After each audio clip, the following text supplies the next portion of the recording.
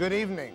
Don't blame yourself if total confusion reigns in your mind about the battle of the countervail. I've never seen the forest industry so mad at the politicians in my life. And we're getting close to the final chapter on something which is going to cost somebody a lot of money, because the Americans have already given us a preliminary ruling that they want a 15% tax on softwood lumber into their country. That's one of the things we're going to deal with tonight after the break. Coming up live and refreshed from her dazzling performance at last night's Grey Cup Chili Cook-Off. To dance is human, but to polka is divine. The pride of Consort, Alberta, Katie Lang. The world's bankers have built a glittering financial center in Hong Kong. Is the same future possible for Vancouver? Tonight, two experts on international banking. Jill Bodkin, chairman of the BC Securities Commission, and Michael Goldberg, commerce professor at the University of British Columbia. But first, when the premiers met in Vancouver, they left thinking they had a deal to stop countervailing duties in the U.S. on Canadian softwood lumber. But the industry leaders are crying foul. It's pretty clear that we've been sucked in up to our noses on this one, and heaven knows how they're going to get us out of it. In the studio with Webster, Mike Apsey, president of the Council of Forest Industries. And your particular hyperbole was about collective dismay of the forest industry over, as Zimmerman said, you being sucked in. Now, I thought we had a deal. I heard Mulroney and Carney and everybody else saying we have a deal to settle the 15% preliminary tariff on our lumber. What went wrong? We have no idea, Jack. For 5 years, this industry has led the battle, right up until midweek last week, when we were excluded from the whole process. And we learned, just as everybody else learned through the press, that Canada had made a 15%, a very costly offer to the Americans. What went wrong? I have no idea. We were as surprised as anybody. Now, has that deal, putting it too elementarily, now been consummated? Have the Americans agreed that if we up our logging and cutting costs 15%, that they will lift the countervail? They have not. Was There's that the been plan? no deal. Was that the plan? The plan was to offer the Americans a 15% export tax in Canada on our exports to the United States. The way they've done it means that the U.S. industry has to agree to it. The U.S. industry has not agreed to the plan. The deal was that this 15%, if accepted by the Coalition for Fair Lumber Imports, would result in the complainants lifting their countervail petition. Exactly. Now, so what do you think is going to happen? Because it's got to be settled within a few days, has it not? Well, the original proposal by the provincial governments was to enter into what they call a suspension agreement. That deadline is tomorrow. We are not going to have a suspension agreement. The Canadian government will not entertain one and entertain negotiating with the Americans. So what they've now tried is to have the petition withdrawn. That takes the permission of the U.S. industry. So far, they've withheld that permission. Now, the suspension agreement would have been a bad thing, would it not? The suspension agreement is a bad thing, and we consider this offer at 15% to be a bad thing. The suspension agreement, however, would have been pleading guilty to the 15% subsidization, and that would have hung over your heads in the industry forever, correct? Well, this offer of 15% through this mechanism also in our minds indicates guilt. And that's why we're extremely upset, because it's undermining our legal battle, which must continue. I'm trying to keep this simple for my own benefit and everybody else's benefit. But if this 15% upping of our logging and lumbering costs in this country does not satisfy the people in the States, then what happens? In other words, if all the deadlines passed and there is no agreement, then what happens? What happens then is the Commerce Department keeps on with their timetable, and they decide in the end of December what they're going to do. Well, they're either going to overrule their preliminary decision, or they're going to announce some final decision either at 15%, somewhat lower, or even higher. And that will be something which will be payable by Canadian exporters to the United States through their customs arrangements. Well, it would be paid into U.S. coffers, but what people don't realize is that even if we allow the case to go that far, Canada can still enter into an agreement with the Americans to have the money stay in Canada. Well, Yes. Yes. You're telling me that even if they do that, if they slap us with a 15%, You can still go to the Americans and negotiate so that the money can stay in Canada. who would get the money that stayed in Canada? Well, depending on what offsetting mechanism was put in place. Right now, we have the federal government proposing a 15% export tax, refundable to the provinces. We go one step further and saying if that has to happen, we don't think it has to happen, we go one step further and say that those funds should go into silviculture in the provinces. Not refundable to the companies. No. Because the companies are doing very well now, thank you very much, despite the strike, aren't they? They have to do very well, Jack, after the 5 years of terrible losses they've sustained. Let me put on my other cap. I've been very nice and polite and gentle with you. Is it not a fact that the people of British Columbia want to see that 500 million additional logging costs levied on the companies so that we, at long last, will get a fair share of revenues and can do some decent silviculture in the province of BC? A, we want to see more silviculture as an industry. B, adding $550 million to our costs would put a value on timber which is not there. It would be absolutely erroneous to do so. The people of this province have had a fair return from their resource over the decades. Well, that's not what Van der Zam thinks, that's not what Kemp thinks, that's not what Monroe thinks. It's only the big companies that think that. You're doing very well in your exports and softwood lumbers. In fact, you've gone from 19% of the American market to 33%, right? With reason. A, we're more competitive. With lack of caution, though. B, they want our product. And C, we have an exchange rate in Canada's advantage. We are there for good reasons. We are not there because we're subsidized. That's the last reason we're there. You're there because you're good operators and because there's a good market there just now. But you were very unwise, were you not, in refusing to heed your victory in the countervail a couple of years ago and still continuing to up your share of the American market? No. Just like Japanese cars taking over the world. Not at all. Canadian lumber taking over the world. Not at all.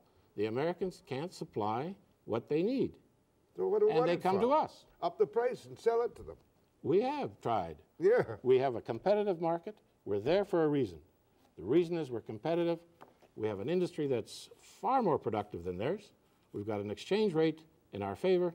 And thirdly, and perhaps most importantly, American consumers are demanding our product. Just let's summarize it if we can. It's now in the hands of Carney and Van der Zam, correct? And Mulroney. It's in the hands right now of the U.S. industry who have heard a proposal from Canada for a 15% export tax. It's up to them to decide whether or not they're going to accept that and withdraw their petition. And if they don't accept it, the Americans will carry on with their usual routine. Exactly. And charge us something or other. Maybe nothing. If they look at the facts... Oh, you're dreaming again, Mr. Apsey. You know perfectly well that the tides of protectionism in the United States demand that they're going to hammer you on this countervail. That's another part of this offer, which I find somewhat ludicrous. You make an offer to the Americans. Let's assume for a minute they accept it. Nothing prevents them from launching another case within 6 months or a year and harassing us again. Nothing is out there that says they won't go next spring to their Congress and say, please impose further restrictions on Canadian lumber. We're saying we should have fought this thing right through. In other words, you are blaming Van der Zam and Kemp specifically for blowing the gaff in the negotiation, but they hadn't been in office 5 minutes when they said, we're going up to stumpage. We got up to stumpage, right? I'm not blaming any set of politicians. What I'm saying is that up till last week, we were united in this country, both levels of government and the industry, in fighting this case through because of the ramifications to this industry, to the pulp industry, to the newsprint industry, and any other resource industry in this country. The ramifications of this case are horrendous. We'll be harassed by countervailing duty cases for years. On all kinds of things. On all kinds of natural. We're seeing here a foreign government impose natural resource pricing policies on our provincial governments. I say that that's wrong, and we should fight it. Well, I agree with you on a suspension, but the idea of this buyout was to avoid that, wasn't it? Nothing is... Give them 15% and say go away. Yeah, but 15% doesn't guarantee that they're going to go away. But nothing guarantees they're going to go away. That's right. So why pay it? fight it all away, but then you're protecting your own ox. You don't want an additional 500 million in stumpage or 400 million in this province, do you? We can't afford it. The industry cannot afford it. Mike Apsey, your calls, if you understand, even a bit of it, after the break.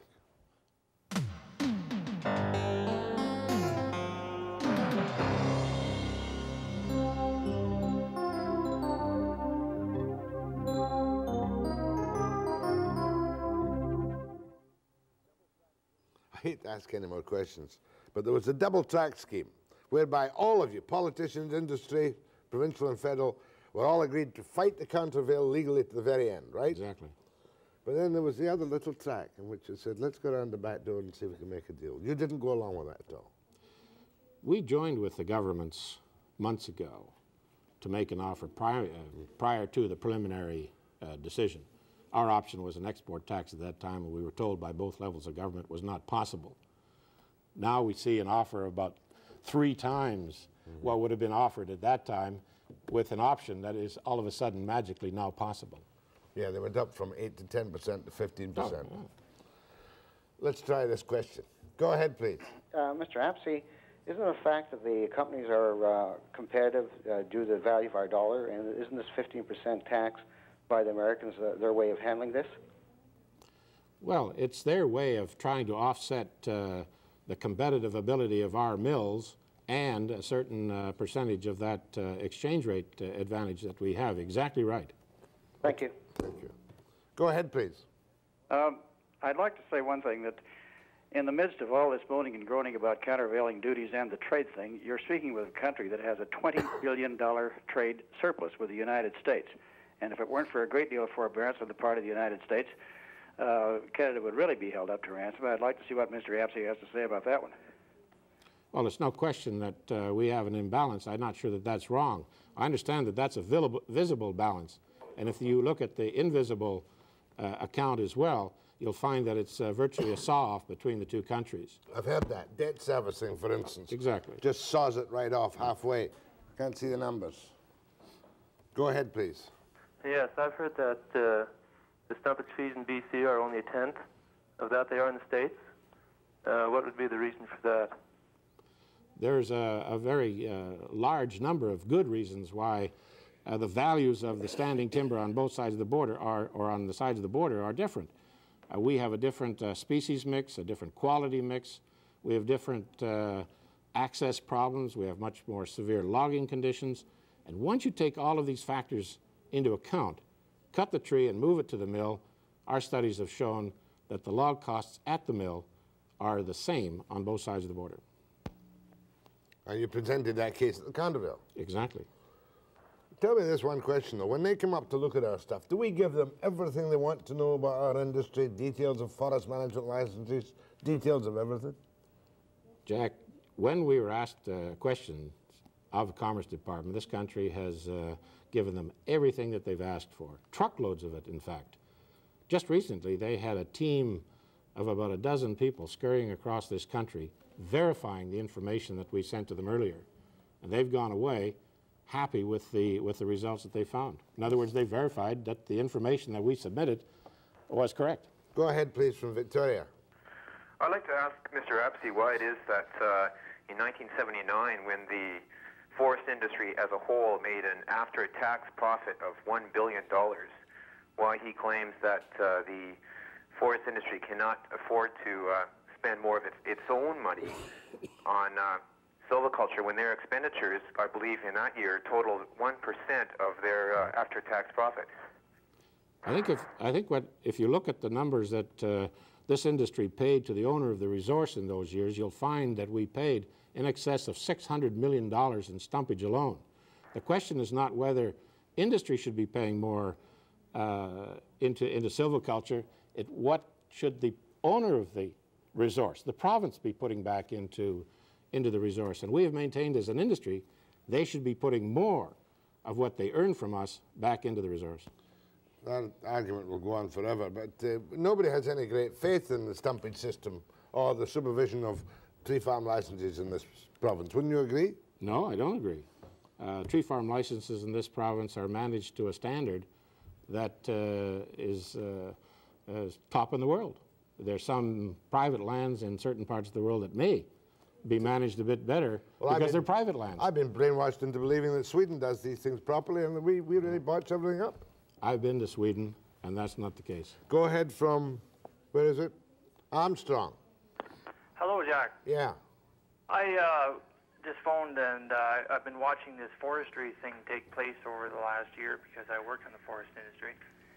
And I think the best solution to it is to agree with Americans on their 15% countervail.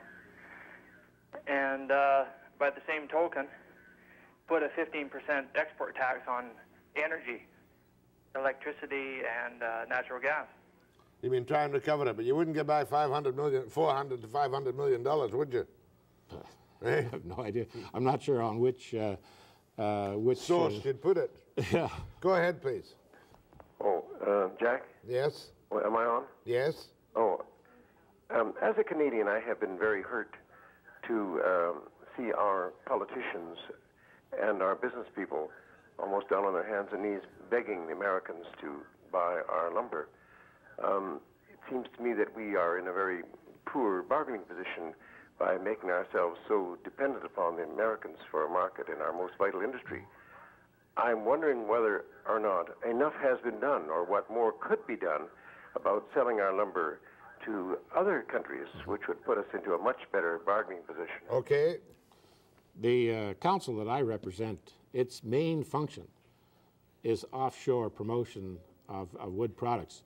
We spend a great deal of money in the industry and in the provincial government and the federal government in promoting offshore sales. We agree. We've got to find a better mix of sales around the world, but the bottom line is the American market is and will always be the biggest market for our product. Go ahead, please. I think you're going to have to face the fact that Mr. Van der Zam and Mulroney outsmarted the companies. That money was going to be paid one way or the other, and the companies are raving mad because now it's going to come directly from them instead of the Canadian people. And that's really the situation. And that 15%, the government might just take and help the silviculture, tree planting, and so on. You must admit that's what Van der Zam and Carney appear to be headed for, is it not? Well, what they've done, Jack, instead of you getting the money, we get the money. Oh, they've got some credence. They've put some credence in a badly flawed decision, and it's going to cost our industry a tremendous amount of money. This industry, though, has said that if there has to be a deal, if there's a countervail, that the money generated must stay in this country and must be put into silviculture. And you told me earlier on in the program that even if the Americans impose the countervail, there is a mechanism by which we can keep that in this country. Sure, you make a negotiation for withdrawal of the petition after the final decision is made at the end of December. So you're still going to fight it, but you can't fight it if the Canadian government doesn't fight it, can you? Yes, the process is in place. We are still fighting the case now. Until there's a deal, we continue to fight. What do you think is going to happen? I have no idea. I can't outguess what's going through the minds of the U.S. industry today. The next step, though, will be, if the 15% package is sufficient to make the Coalition for Fair Lumber Prices pull in their horns and lift the petition, it's over for the moment. It's over for the moment. And you don't think that's going to happen? I'm not sure whether that's going to happen or not. My thanks to Mike Apsey, President and CEO of the Council of Forest Industries. Next, we're going to have a look at another industrial story tonight with a couple of experts after the break.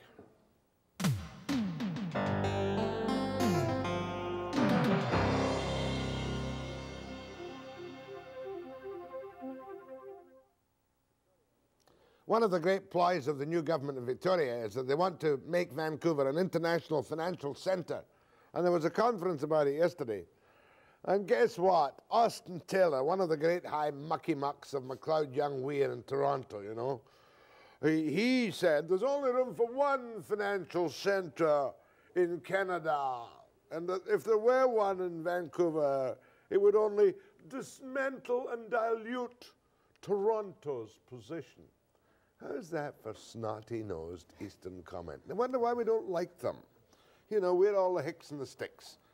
Here is Jill Bodkin, the chairman of the BC Securities Commission. And here is Mike Goldberg, who is studying international financial centres for the government of British Columbia. And you know him from my morning program Professor of Faculty of Commerce, Doctor of Economics. Now, having been slapped down by Austin Taylor, are you now going to fold your tents and go away until night, secure in the knowledge there can be no financial centre for Vancouver? Absolutely not, Jack. I think it's very important that we understand that Vancouver is completely different than Toronto. In fact, we think there is ample room in this country for 3 financial centres. Toronto has its traditional big banking, big securities firm focus. Vancouver is Pacific Rim, trade-oriented. We're talking about bringing in and emphasizing on the securities side the kind of venture capital that is happening now, not only for British Columbia firms, but for non-Canadian firms being financed through the Vancouver Stock Exchange. Yesterday, we saw the Hong Kong and Shanghai Bank of Canada expand their presence in this city as a very real demonstration of the kind of trade ties that we have. Good, but mind you, I do realize that what the Hong Kong Bank did yesterday was save the Bank of BC from going down the tube. Well, and it's very important that our local bank had to be saved from going down the tube, you know, to all intents and purposes. Michael, surely there are only 3 major financial centres in the world, which in years ahead will control everything: London, New York, and Tokyo. But even there, they dominate. They're the primary centers in the world, but even there, they're very different. And there are a whole set of second-tier centers. There are several in Switzerland, and Sydney in Australia is one, and Singapore and Hong Kong. There's plenty of room in the world of finance for very well-defined, tightly targeted financial service cities. And what we're saying is that we have certain advantages because of our time zone, because of our state-of-the-art communication, excellent access to the Orient, plus our cultural ties with the Orient, that we can do things that other people can't do. I mean, what I don't understand from either one of you, please, is what would be different about any legislation you passed in BC to help us create more money and more wealth and more this and that on the West Coast? I mean, what is going to be created? Just a bank of computers or some special federal legislation to let us do something? Let's talk about what would actually exist here, and in fact, what does exist. You have people in the financial services industry working, negotiating their deals. You have lawyers, you have accountants, you have geologists. You indeed have computers, you have office space filled, you have business people coming and taking up our hotel rooms. And that's all commerce, and it's all an increase in terms of services that we are gradually building. And certainly there's legislation that can help at both the provincial and the federal level. You have to have the right kind of welcoming regulatory framework, and that's part of the job that I have. There may be tax advantages, and certainly that's the kind of area that the federal and provincial government. What kind of fiddles would you establish in Vancouver to enable these big money people to come and operate out of here? Well, are you thinking of does this include special enterprise zones? No, I don't think it need include any tax giveaways. I don't think it has to include... We got something to attract these. Well, I think we already do. I think we've got an ability to repackage what we have now. Take Jill's area of responsibility. The Vancouver Stock Exchange has the potential of being a capital market for high-risk new ventures in Asia, because there are no stock exchanges in Asia that do that very well. The Tokyo Stock Exchange is not suited to small firms. The Hong Kong Stock Exchange is 80% dominated by real estate stocks. So if people in Asia want to get access to capital markets, we have a really unique opportunity to provide that kind of access. And once we have the VSE expanding its role, the whole other set of financial services that go with that will come into play. We have an enormous opportunity for insurance and marine insurance because of the port. We haven't exploited these. What about special enterprise zones? I never did understand what they were supposed to be. Well, I thought there would be kind of non-union enclaves where you could do it the hell you liked. Well, I think that the common point in concept, Jack, is the fact that in an international financial center, traditionally you're looking at non-resident companies being able to do business relatively free of some of the kinds of constraints that we have imposed. In Canada, we are certainly opening up our financial services sector anyway, and you're seeing that banks are going into securities business, and that's good. That helps the companies who want to raise money. It helps investors who want to put their money into small business, and We want to do more of that. How about proper supervision of all these things? So the Vancouver Stock Exchange does not have the most shining record of impeccable behavior in North America. In fact, one would be hesitant to put money into a penny stock in the morning if you didn't take it out 5 minutes later. Well, that's old history, is Is what that that old is, history? Jack. It really is. Oh, come now. Yeah, I mean, it may be old history, but in song and story. We have the best venture capital market in North America. For raising money for mining. For raising money for mining. Have you got And good, we've tough regulations now? Well, that's part of what having a Securities Commission is all about. But also, Vancouver is shifting. We used to have 5% of what was happening in Vancouver that was non-mining. We now have 30%. 40% of the business is non-Canadian on the Vancouver Stock Exchange. Montreal's crying for international business. It's happened here, and the markets, the people who are investing understand that they can profit. They can get in on the Hemlows and profit from gold mines in Ontario. Yeah, Hemlo was one that was financed from Vancouver, was it not? So my colleagues just did a study of the BSE, and they found that there are no returns to an insider that are not realized by an outsider. In other words, it is a level playing field. And you can't say that about that many stock exchanges. Even the vaunted New York Stock Exchange has had some trouble recently. When you see what has been happening there. Right. But one other kind of local thing, I noticed that no federal ministers came to your conference yesterday down at the Pan Pacific. It was of great concern to us that they didn't. I know. I think it's damnable that they didn't. What we had here were the financial community from across the country. We had the American financial community. We had London. We've had, even without much promotion, approaches either through this conference or just coming our way. The People's Republic of China came to see us about raising an equity issue a couple of months ago, and the federal government didn't come. Well, I certainly wish you all the best, and I'm grateful for you to drop in to publicize your plans. Jill Bodkin, Chairman of BC Securities Commission. You're the former Deputy Minister of Consumer and Corporate Affairs, right? That's right, Jack. And my old friend Mike Goldberg, Doctor of Economics from UBC. You will have your report ready until, will you have a report ready soon? Very. Very soon. Very soon. My thanks. Next I'm going to have a change of pace with, what's her name? What's her name again? The girl in the cowboy boots. Katie Lang after the break.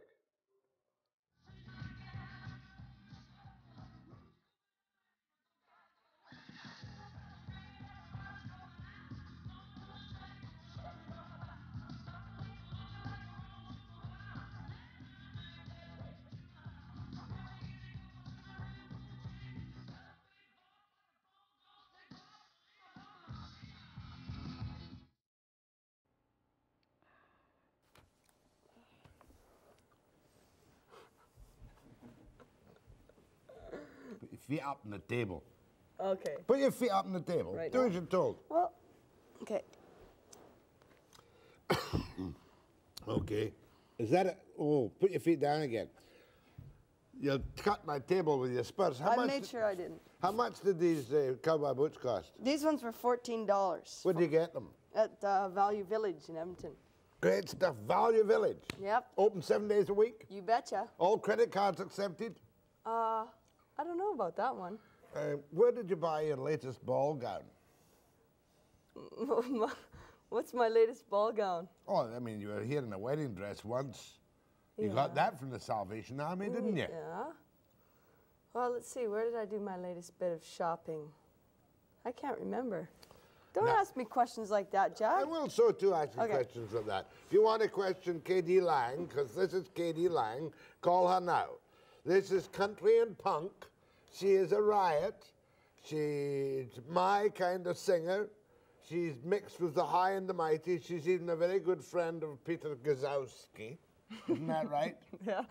And you've just done, what were you doing in Britain? I was recording the album in London, England, with producer Dave Edmonds. Mm-hmm. And it's finished. It's been finished since August, and we've been waiting patiently for the release, and the release date is February 16. And you were on late night with David Letterman? Yes. But in fact, you almost wouldn't talk to me today when I phoned you. You said, I don't speak to people like you, regional people. I was on with Letterman. And I saw you on Hee Haw. You saw me on Hee Haw? Mm-hmm. You did? Am I lying again? Yeah. I don't think it's run yet. She was on Hee Haw in Nashville, October 17. I recorded the show, but it hasn't played yet. But you'll belong there, you know. 'Cause I that's know. Well, see, the best thing about me doing Hee Haw is that that's the first sort of acceptance that I've gained in the U.S., especially in the country market. It's the first sign of acceptability. Yeah, if you can hit hee-haw, you're home free. That's right. You're well on the way to home free. Hopefully. They tell me your favorite scent, your favorite perfume is what? Come on, you know what it is. Sweat. Sweat. Horse sweat. And have you got a song yet that's better than this one? Hanky Panky? Yeah. This is the cue. Come on. You sang that at Expo, didn't you? Yes. Go ahead to KD Lang. Howdy, KD. Howdy. I'm an old transplanted Albertan. I'm curious how the act went over in the clubs in New York. They went well, considering. We were all the shows we've done at the Bottom Line in New York were for opening. We were opening acts. So after the Letterman show the last time, people came to see us generally. So it went well, and I think the City Slickers are starting to see a little bit of a little Alberta country there. Go ahead, please. Yes, I'd just like to say I saw you a couple years ago when I was visiting in Calgary, and your band, and you just blew me away. Keep the good work up. Thanks very much. Thanks. See that? Another fan. Go ahead, please.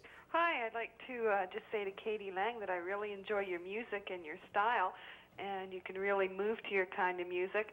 I love your clothes, and don't let Jack give you a hard time. Bye-bye. Oh, Jack. I've never given her a hard time. Jack, in fact, Jack has been the light of my Vancouver days. Jack, do you think you could sing that tobacco song for us again? Have you got your guitar? I don't have my guitar, but you can sing without your guitar. No, I can't sing without a Jack, guitar. you said that you were quitting smoking. I think this is a great opportunity, a great opportunity to sing your Scottish tobacco song. I went to the doctor today, and this was supposed to be a secret. Oh. And he said, stop smoking.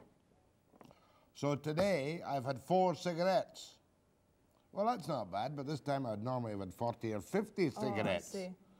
I can't sing a tobacco song. You can't even accompany me. Well, I think you could probably sing an a cappella. Couldn't you just give them a couple bars? The people just wait for moments like Only this. if you'll sing it, too. I don't know it. There was an old man, and he had a wooden leg. He had no tobacco could he beg. Another old man was as sly as a fox. He's got tobacco in his old tobacco box. Said the first old man, will you give me a chew? Said the second old man, I'm dashed if I do. Save up your money and keep off the rocks, and you'll always have tobacco in your old tobacco box. See? No applause from outside. We could have played the original on the air if Steve had been half awake. Well, I think that should tell everyone right there that you quit smoking. I've got 10 minutes to fill yet. Great. Do you want to do the program? Let's have some more people phone. Go ahead, please. Yeah, good day, KD. Hi. Yeah, I just wanted to, just an old city slicker, welcome you back to Vancouver here. We really enjoy having you around. And I'd like to know if you're playing anywhere else this weekend. I missed you last night. No, we're playing in Seattle this weekend, but we're playing New Year's Eve at the Commodore. Okay, I guess I'll see you then. Great. Thank you. That's right. That's the night when I saw you there with the sprung dance floor, isn't it? Quite a place. Used to be. Anyway, go ahead, please. Yes, Mr. Webster, I think you do a great job on your singing. And I was just wondering, about a year ago, you mentioned something about starting a fan club. I was wondering if you followed through with that. You mean a Katie Lang fan club? Yeah. No, not really, except that every time I put it on the air, this is the annual meeting of the Katie Lang fan club. Right? And we'll pass a motion. Okay. We'll Take care. do something. Whatever you do at a meeting. Let's have some callers. There's lots of callers here. Go ahead, please. Hello, Jack. Yeah. And Katie, I think you two should go out on the road as a team. I think so. That sounded good. I think so. I'm not much good at the soft shoe shuffle, and I can't wear cowboy boots. My arches are too broken down. Yeah. What I wanted to ask Katie is, who are you going to cheer for on Sunday? Oh, yeah. Oh, well, I'm an Edmontonian. You are? But, you're from Consort, Alberta. That's a tough question. But let the best team win. Let's put it that way. You going to be watching it? I don't know. I'll be in Seattle. Be in Seattle. Go ahead from Kelowna. Hi, Katie. I just wanted to say that we're great fans of yours. We really enjoy your performances. The first time we saw you was, first time we heard you was on Jack's show last year, and we've been following your career since then. Really enjoyed your acceptance speech for the most promising actress. Thank you. Wanted to ask you about David Letterman. We were sorry that we didn't get to see you dialogue with him, but we totally enjoyed your performance. Mm-hmm. What'd you think of David Letterman? Oh, David Letterman. Well, the show is live television, so it's in and out, very quickly done. I didn't really get to talk to David very much, probably about 30 seconds worth, but it was very exciting. New York was very exciting. Keep up the good work, and Jack, don't quit your day job yet. No, I better not. I won't take to the boards as we used to. Although many Websters have been very prominent performers on the boards. You know what the boards are. No, what are the boards? On the boards. On the stage, on the boards. Oh, on the boards. Yeah. Everybody in showbiz knows that. I do. I know now. Go ahead, please. Katie, I think that you're fabulous, and I'd like to see you do an album like Linda Ronstadt, only better, but of old standards. I think you'd be fabulous. I'll keep that in mind. Thank you. Okay. Will you hang around till the end of the program? Yep. We'll take phone calls to Katie, and we'll take phone calls to me on whatsoever is across your little mind tonight after the break.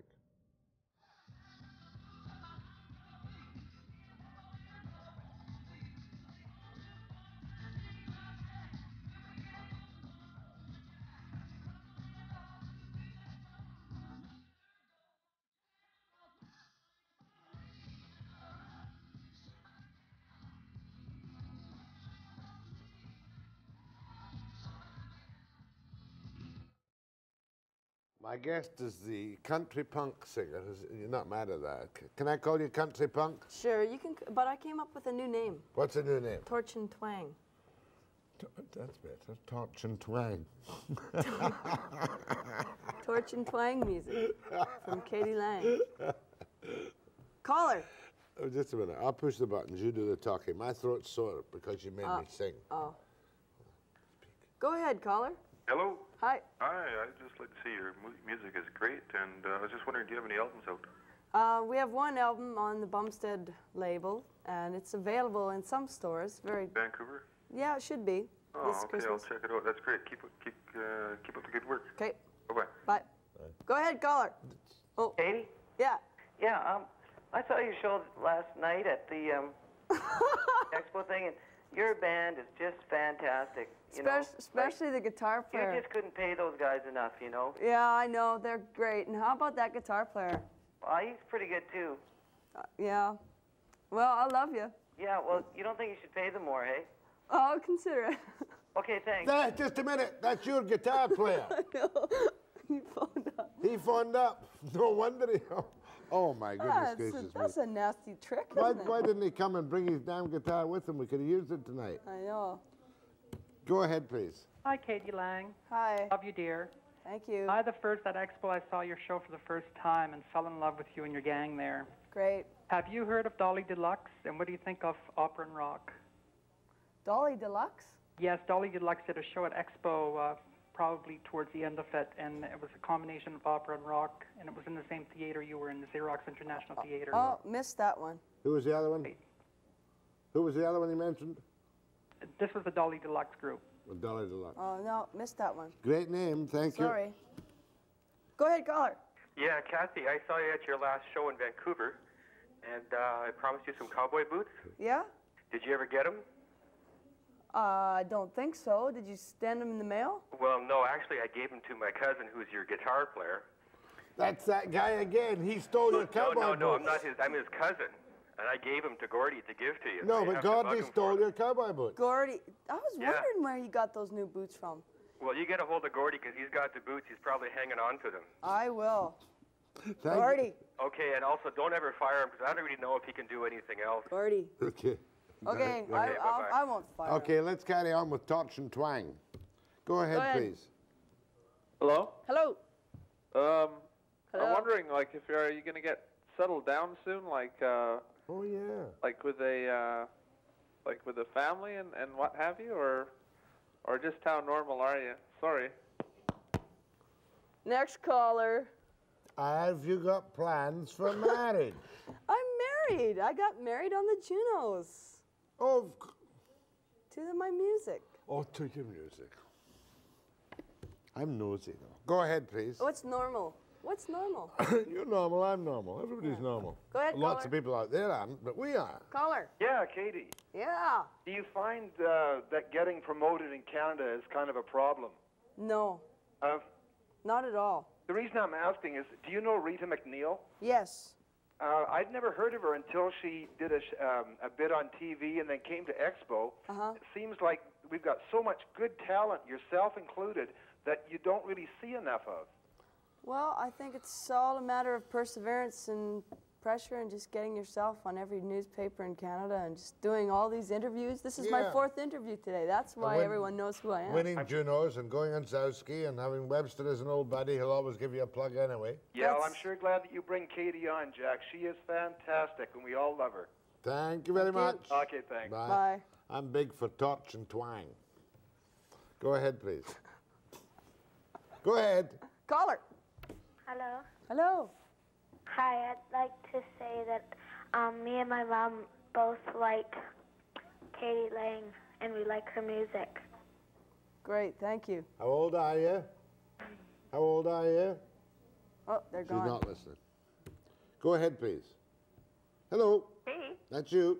Yeah, I hope all this praise doesn't go to your head because you are, you're just fresh air. Thank you. Thank you. Thank you. What about me? I'm kind of old stale smoke. Go ahead, please. Hello. Yeah. Hi, Katie. Hi. I think you're great. When is the Hee Haw show going to be aired? Should be aired sometime in January, February, sometime in the new season. That was the one I Huh? lied about. I saw you at the Bob Williams bash. Oh, yeah. Well, that's not the first time I saw you. You know, I saw you when you first started. Yeah, I think it's a good idea. If you do some torch songs, you got to, you know, you've got a voice beside your country voice. Right.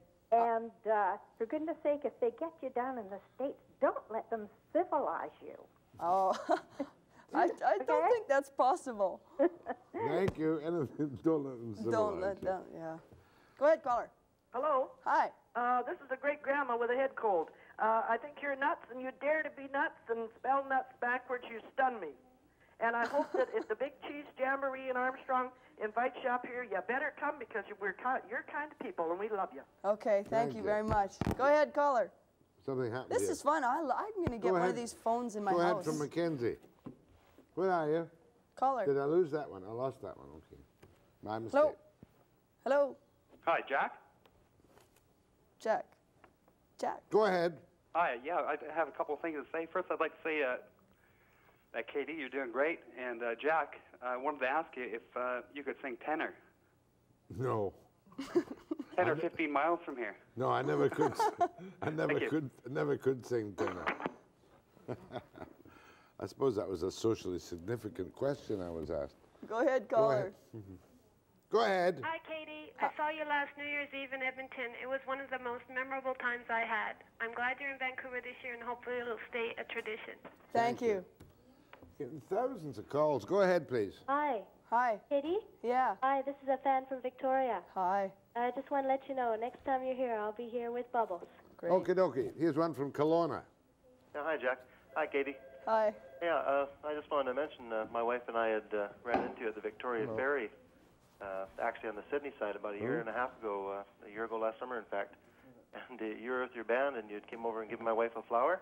Oh, yeah. And I don't know, we just thought you were really neat there. We started following your career as we started seeing you on television, and we just wanted to say hi to you and congratulations on your career, and hopefully you'll come up to Kelowna someday. Thank you. And one last thing, I just wanted to say, Jack, I've never gotten on the phone and talked to you, and I think you're a right-on guy, and keep doing a good job. Maybe get into politics someday. Thank you. Excuse me, I was busy there for the moment. What's happening here? That's a phone call for There's- Hans. It's on my thing. Yeah. Let me just, where's this? Hi, Victoria. Go ahead, please. Hi, Bubbles. Hello, Katie. How you doing? Oh, fine, thanks. That's good. I'm from Morinville, Alberta. I'm sure Really? you've been around there a few times. Yeah. I saw you at the Winnipeg Folk Festival a few years ago, and I was astounded by your talent.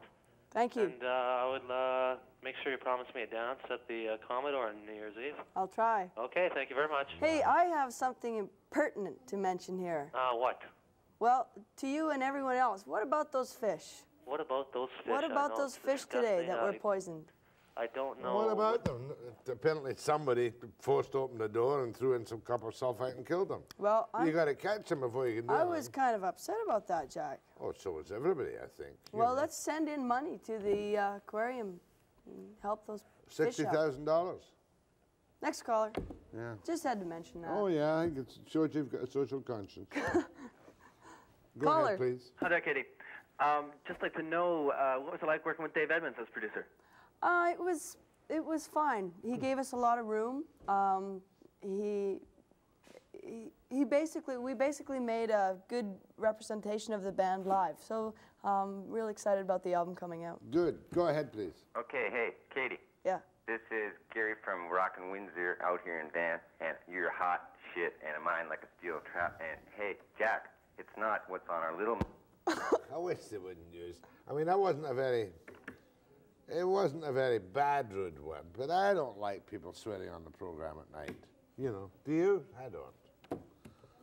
I'm very square. Go ahead. Go ahead, please. Me? Yeah. Oh, hi, Katie. Hi. Congratulations on your career. Thank you. You know where Monitor, Alberta is? Do I know where Monitor, Alberta is? Are you kidding? I spent many a summer there. I'm sure that you and I know friends. Oh, I'm sure we do. Okay, keep it up. Okay. Thank you very much. From Victoria. Hello? Hi. Yes. Katie? Yes. I'm from Consort. No, you're not. Yes, I am, and I just want to say how very proud I am every time you mention Consort. It is the most delicious little town. Oh, Consort. And I'm sure that I have relations who taught you in school, and I just love it when you say you're from Consort. Well, what's your name? My name? Yeah. Well, would McFetridge ring a bell? You bet. My very first music teacher was McFetridge. Yes, yes, indeed. That's not you, well, is it? I saw your Is that you? You weren't my teacher. You bet. Hilda. You're Hilda? You bet. I'm her sister-in-law. Oh, well, say hi to Hilda for me. Bet. Still I want to say that... Hold on. After the break. Oh, sorry.